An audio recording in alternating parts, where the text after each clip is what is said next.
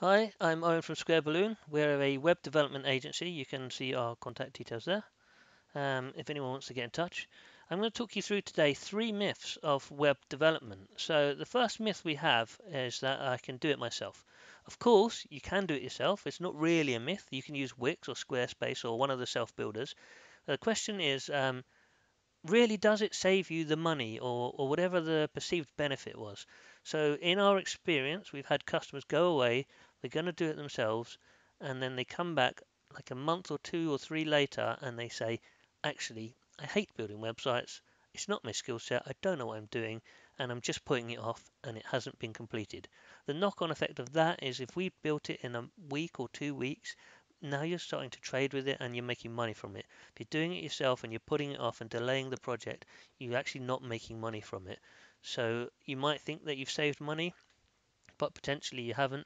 The other side of that is that you should be working in a new business, and if you've been distracted working on a website, you could be losing money there, or not making as much money as you should be there, or not giving yourself to the business in the right places. So although sometimes you can build it yourself, it's not really a good idea. The other thing, obviously, is I've got over 10 years of experience. My team have got loads of experience. If you want to work with us, we'll be telling you this is what worked for our other customers. Here's why you should do it this way. That won't work. We've done that before and we've seen that this is what happens. So that sort of stuff you just won't know. You'll make all the mistakes that we've already made and you don't need to because we can tell you what happens basically. So myth number two is that web development is expensive. I actually got told this by a builder before. He said, "Oh, web development, that's really expensive." And I thought, wow, houses have got cheaper because I'm sure he's charging 100 grand to build a house, probably more, and he's probably doing that on quite a lot of projects. And we just aren't charging that much on most of our projects. A lot of them are smaller than that. Although he thought it was expensive, I thought his thing was expensive. Both think we're expensive. But so I met a builder once, and he said, "Oh, web development is expensive," and then I asked him more about his projects, and he's building houses for 100 grand and all these sorts of things. And I thought, well, why am I expensive? But I guess the thing is, he doesn't really know what he's getting for the money. So one of the things that we do is build systems, CRM systems, or other bespoke software that help business processes. And in doing that, we found that clients have said to us, hey, that system you're building us is actually going to mean we can do double the amount of work with the same amount of employees. And I was like, oh, that's fantastic. So instead of having to employ someone for 35 grand a year, they just spent money on the system, which was more like 25 grand in the example I'm thinking of. So straight away they've saved 10 grand in that year, but also in the following years, 35 grand a year. Plus, they might have needed more than one employee, and plus everyone who's in the company is using the software has become more efficient. So in that sense, it might sound like headline rate 25 grand. Wow, that's expensive. Save 10 grand in the first year and 35 grand a year afterwards. That's not expensive, especially if it makes you more compliant. If it means all the data's been inputted correctly because it's been checked, validated as you're entering it. None of the bits have been missed because we're making sure they can't move on until they've done certain tasks. And when you come to get audited, everything's saved in one place and it's easy to get out and saves you time there as well. Just makes you, imagine getting re-audited again and having to fix things to get re-audited. It could just take so much time. That peace of mind of not having to do that and the time savings is it's a massive, massive cost to your company. So those sorts of things is pretty much a no-brainer. Okay, third myth is that web development costs have to be paid up front, or maybe like 50% up front, or some variant like that. So the problem with this approach is if you were paying like that, normally the project doesn't get released until the end. So the problem being, if you then make changes and they get added to the end, the release date gets pushed back. And another problem is that as you're going along, if you find something that, oh, it doesn't work the way we wanted it to, you don't find out until the end because you aren't releasing till the end. So a better, more efficient way of working is what's called an agile approach. Um, you release things in stages. So you do what's called a sprint. So you fix this part, get the thing working first of all, release it.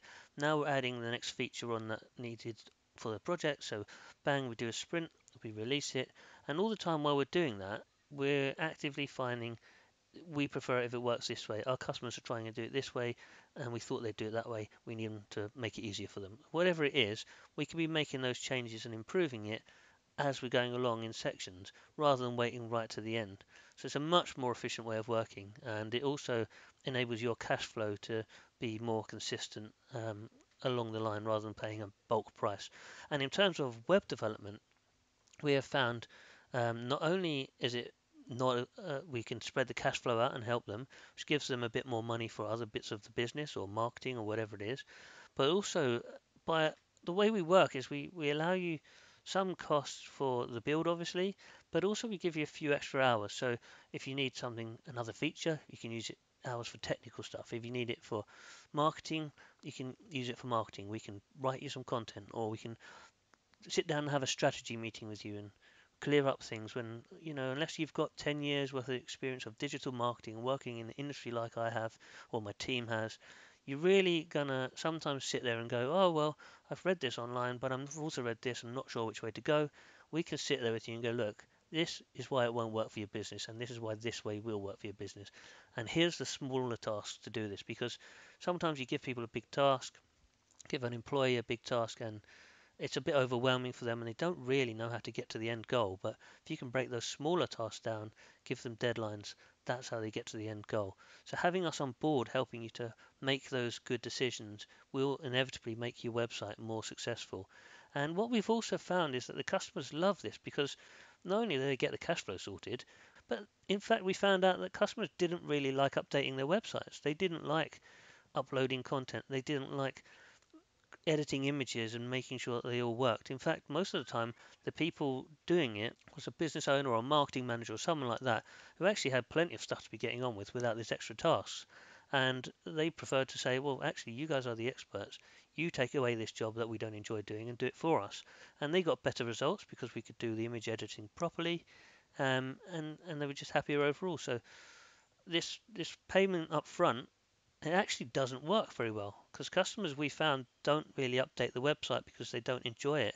Taking that away and letting us do it, they see a much more successful website, improved Google rankings, improved on-page optimization, checking through how the people using the site, feeding back on things, doing split testing to make sure the website can be more successful if possible.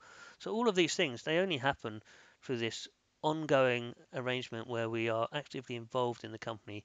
We spread out the cost so it's easier for you, and we're more involved so you're more successful. And we just built you this beautiful website. We want to see it be successful, We hate it when the customer just goes, we've built it, it's going to be successful. That's not how it works. That's never been how business works. It's just not that easy. I wish it was, but it's not. But we will help you to get to that position, which will involve some work, but we can take a lot of the work away from you if need be. So those are my three myths. Myth one, I can do it myself. You can, you probably shouldn't. Do the stuff that you're good at in your business. Let us do the other bit. Myth two, that web development is expensive. Normally we're saving you time or some other costs, and often it's tangible as well. And myth number three, have to pay for everything up front. We've gone away from that model and we've found it so much more successful, and the clients enjoy it more. Clients love us being involved. So yeah, it's not a very good idea to pay up front. In fact, it's not. Although some people think it's great, I've paid my bill and I forget about it. You're kind of forgetting about the website as well, which isn't a great idea. So I hope that's been useful for you guys and girls. If you want to get in touch, here's our social media places, and yeah, please do reach out to us. We're happy to give advice or help to anyone we meet.